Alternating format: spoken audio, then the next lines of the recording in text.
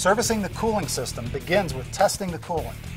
Use a multi-coolant test strip to check the condition of the coolant. Dip a strip into the coolant and compare the results against the test strip bottle label. Both freeze point and pH should be in the normal range. If not, a coolant service should be suggested. Completing a Penray 1102 cooling system service begins by connecting the coolant exchanger to the vehicle in line with the upper radiator hose. Next, add Penray 1212 Cool Prep cooling system cleaner by pouring it into the disconnected upper radiator hose.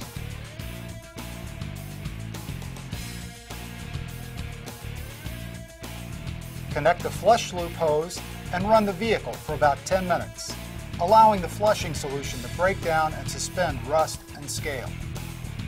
The coolant is now ready to be exchanged. Disconnect the flush loop and connect the exchange machine to the vehicle.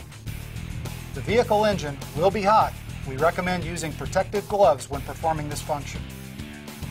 Connect the red hose toward the block and the black hose toward the radiator. Clamp off any overflow hoses. If the system has an integrated reservoir, clamp off all hoses connected to the reservoir. Select the flush mode and coolant source and start the exchange. Set the pump and vacuum buttons to on. The exchange machine will pump new fluid into the cooling system in reverse of the normal coolant flow while removing old fluid, contamination, and any air that's in the system. In this way, the thermostat is held open to exchange virtually all the fluid. When completed, disconnect the equipment.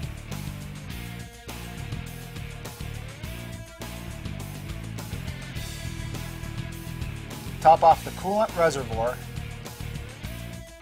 and add Penray 1112 Cool-Tec 2 cooling system treatment. This important step adds pH buffering and is compatible with all coolant types, including extended life. To summarize, this process is completely flushed and conditioned the cooling system. The key benefits of the cooling system service are improved heat transfer, better protection of internal parts, and enhanced protection against freezing.